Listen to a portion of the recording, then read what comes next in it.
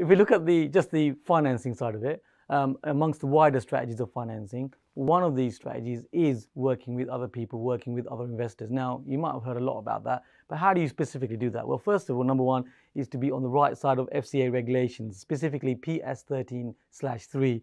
You want to be on the right side of that. So what that means is you can work with friends, you can work with people that you know, people of long standing.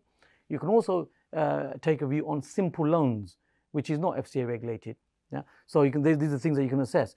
Also work within communities where you like attracts like, and you get to know each other. Funding is always available. One of the fundings I'm finding that is readily available right now is people with pensions who have this capital pot, but they don't know what they want to do with it. And if you can be the professional person who learns how to do this properly, with their permission, of course, you could really utilize that.